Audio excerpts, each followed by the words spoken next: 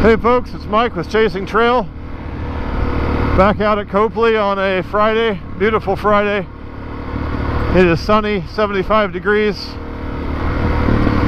Another perfect day. I got Glidedon with me. I don't know if you can see him in my rear view there.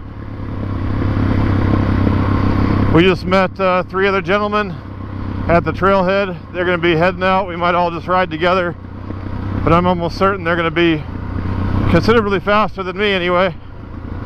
So we're going to go ahead and get a head start. I have no doubt they're going to catch up in short order. Back on Little Miss Sunshine today. She seems to be running great thus far. I believe the root of my issues was a clogged inline fuel filter. It's possible my jets were a little bit clogged too. I did pull the whole carburetor apart and cleaned it all out. But that inline fuel filter was definitely restricting fuel flow. It didn't look bad, but it was. As soon as I put the carb back together, hooked everything back up, it was still not running right. Bypassed the inline fuel filter, and then it was running perfectly again.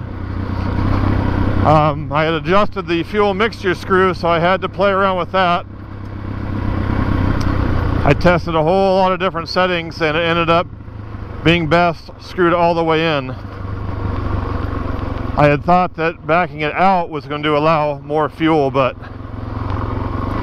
it seemed to run better and be popping a lot less with it screwed all the way in. So I don't know if it's if screwing it in adds fuel or adds air, but it's running great now. However, the last thing that doesn't make sense is I'm still in the stock vacuum operated petcock, and it'll only work on prime, which is just free flow. It's not, it means no vacuum, it just gravity feeding. When I set it to the on position, which would rely on the vacuum function, it does not work. It runs out of gas. So it's almost like turning the petcock off. It doesn't have an off position. But on essentially is functioning as off, and I have to turn it to prime for it to run. I'm not sure why. I cleaned all the fuel lines out. I cleaned all the vacuum hoses out, blew them out with compressed air. I don't believe there's a vacuum issue. The gas cap looks fine. I'm not sure what else to test for that, but ultimately, as long as it's running, I don't really care. For now, anyway. If I sort the tidal issues out, I will be replacing this gas tank anyway, which will put a different petcock on there. It'll not be a vacuum petcock. It'll be like the Raptor style that most people put on here.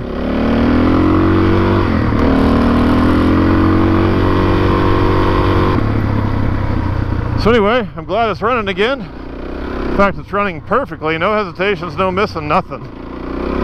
Feels really good. I didn't want to go too far off the beaten path today until I'm 100% confident in it, or at least like 99.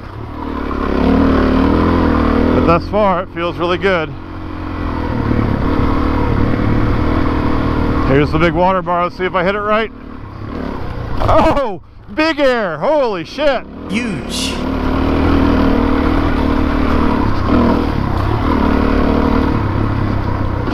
That's the biggest air I've ever got off that jump. Well, the pond's completely dried up. Almost all the snowpack has already melted on all the mountains. If we don't get some rain soon, we are screwed. The mega drought continues. Here comes the old creek crossing. Let's see if I don't stall it this time. Motherfucker.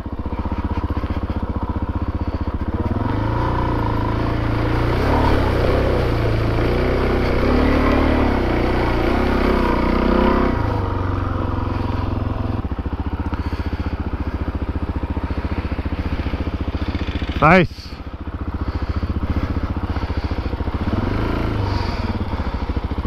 I didn't stall it this time. Getting shallower and shallower. Yeah. Should have worn my warm weather gear. Hello, dear. Sorry. Sorry, dear. It's okay.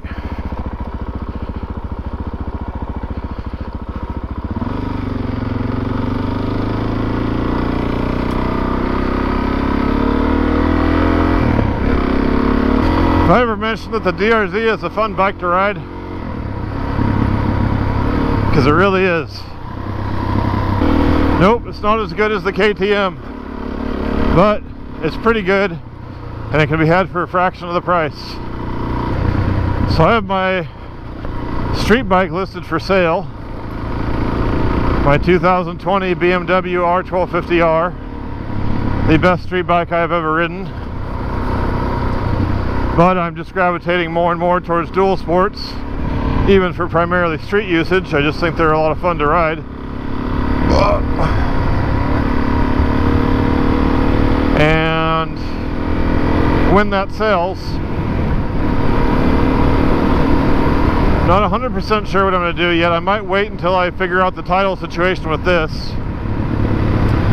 But given that I'm not a very patient person, there's a good chance I won't wait.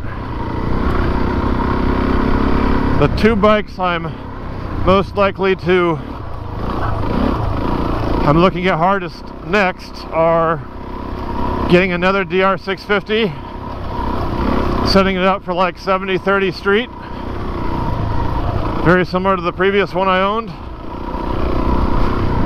or KTM 690 or Husky 701. Those bikes will be more expensive to purchase, but I'll need to do hardly anything to them. So one thing this is doing that's odd, see there it goes down to idle. So after I come off throttle, it doesn't drop to idle right away. If anyone can explain that to me, I'd be curious to know why. We're going to take a little break here. Be back shortly. We're back. We're going to head up Trail 17 here, also known as the Chute. The other gentleman we had met up with, we're going to go up 76, which is just to the right over there. It runs parallel. It's single track. Don and I did that last time. It was not bad. I'm not super eager to do that one again on the DRZ. Next time I come out in the KTM, I'll definitely give it a go.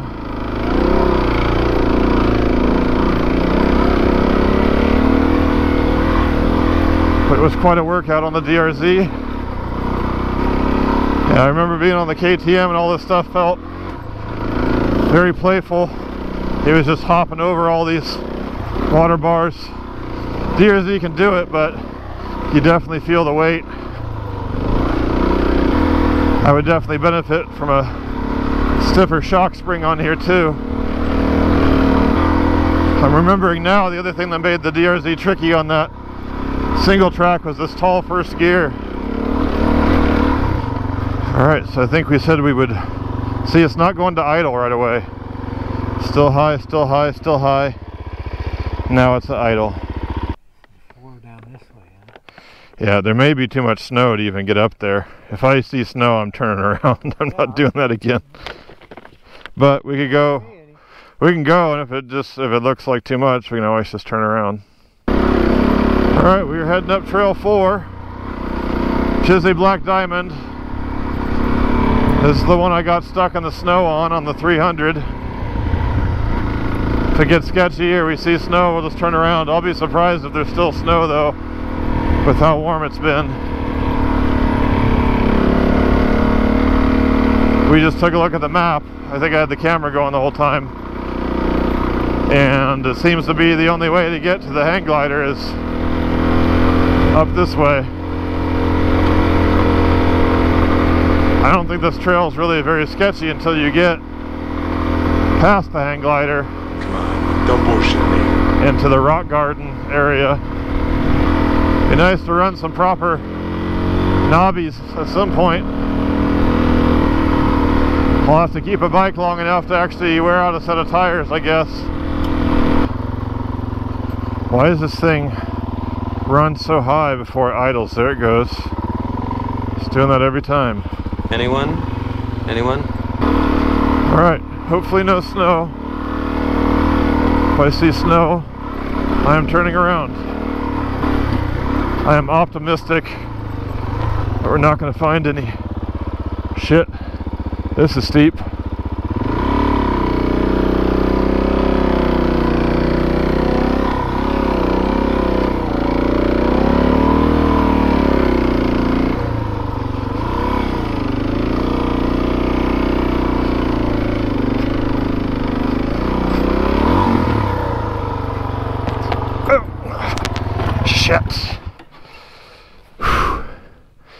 Well, it's about time to dump this one too.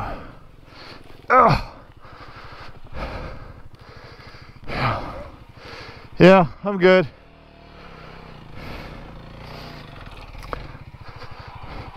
Yeah, this is steep.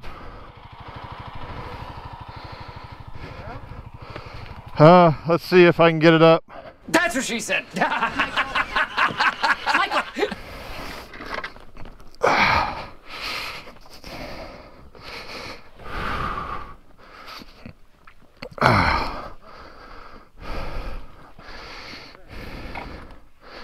It's heavy. I came to a stop and couldn't keep upright. I tried to hold the brake, but I was sliding backwards. Might be better to just keep trying to go up. If I hadn't stopped, I probably would have been okay, but as soon as I started sliding backwards, it was trouble. I see where they talk about tall bikes now, because if you're on flat ground, it's fine, but here, trying to get my foot down, that's a reach. Yeah, I don't know if I can even get it upright. Might have to pull it around. Carb probably flooded a little bit. Yeah, hold it. Throttle wide open and leave it.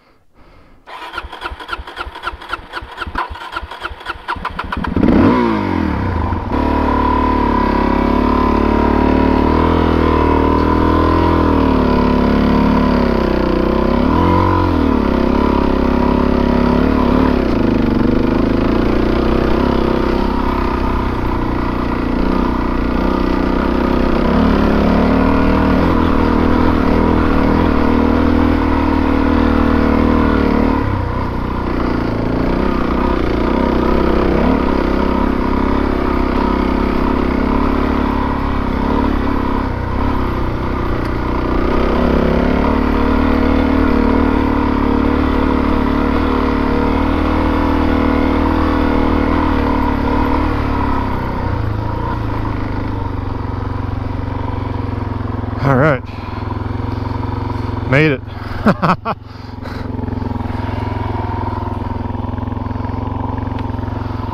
Don's coming. He's a better rider than I. Nice. Good job. Yeah, once you lose momentum, it is no bueno. Keep going. Yeah, I just have to keep the momentum. It's once you stop, you get in trouble. Yeah.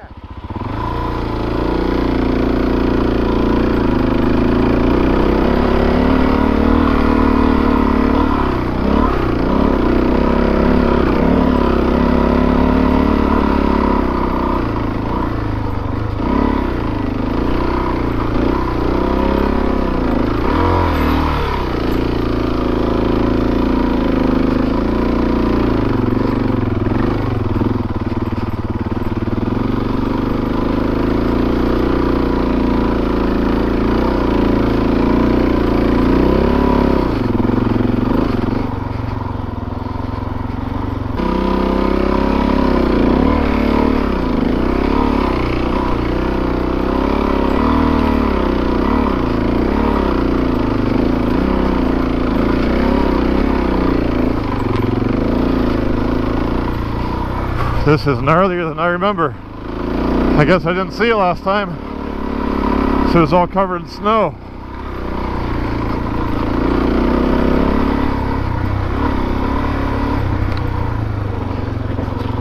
One.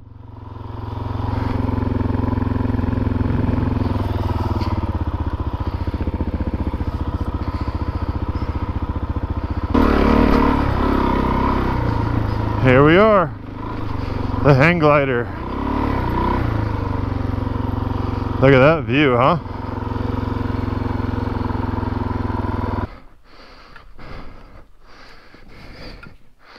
We made it. That ramp's seen better days. You did? I helped. Wow, Don helped assemble this thing. Pretty cool.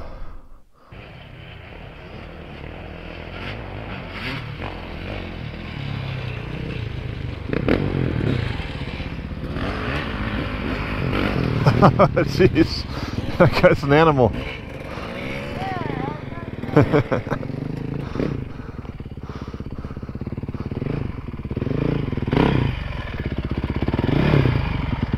Oh, jeez. Oh. There you go.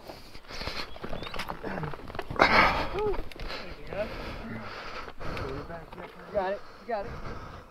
Let it be. I think it'll lean right up against it, won't it? A little more. Turn it. Turn the steering wheel. Okay. There you go. Alright, cool. Woo. We got you back, dog. Second one already. Got that on video. Good. We didn't get the other one. Alright, we're just leaving Hang Glider Hill, heading back down the way we came. We're going to take the short route back down. We could take 4 all the way back down to Copley, but it's a long ways. Hopefully I don't dump it again. Going back down. Shit. I think I picked a shitty line here. It's definitely a steep bitch. That's a huge bitch! Fuck's sakes. Fuck. I do not like the steep shit. I definitely have a confidence mental barrier. I know this stuff would be easier if I just went faster, but I'm a chicken shit. You're a pussy. Oh, I just farted twice. Oh, you farted. No, it wasn't me. It was the chair, Rick. First time going down the chute. Been up it plenty of times, but never down. Time to ford the river. It's getting easier as it starts to dry up.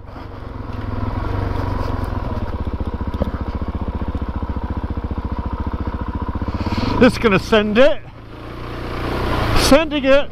Whoa! Whoa! Let's get some footage of Don. Here he comes. Oh no, foot down. He did it. All right. Fucking send it.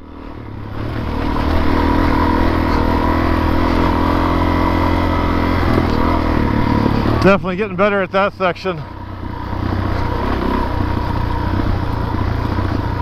For the first few times out here, even that intimidated me a little. I'm out of breath. Shouldn't say intimidated me, it challenged me. The steep shit intimidates me. I gotta keep a good pace because I'm getting hot. I need the airflow. Oh, that feels good. Feels good when I go fast. I'm going fast again! This thing is running fantastic. I am a carb wizard.